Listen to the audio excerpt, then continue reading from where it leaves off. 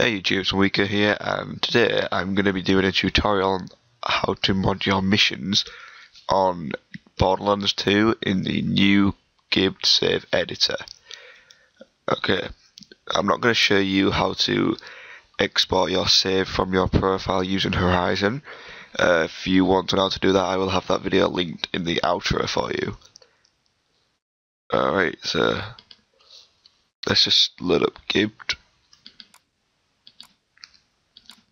Also, this is the new version of Gibbed. It's revision 224. I will have this in the description for you to download free with no viruses. Alright. So basically what you're going to need to mod the missions is have your normal game save, which I will have here.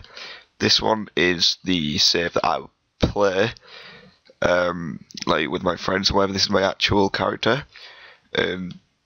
This game save is another character with all missions completed, and all it's doing is going to import the missions off this character onto this character, so you'll have all missions completed.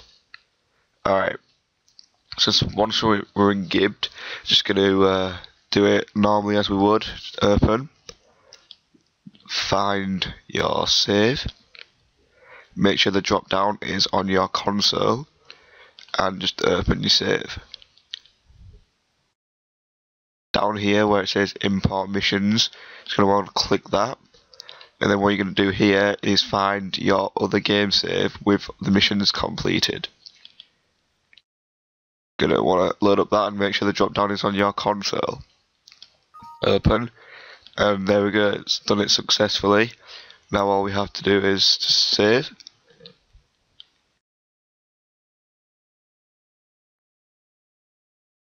You can either save it straight to the... wait, no, never mind. You will have to find your normal save and overwrite it. Just click yes to replace it.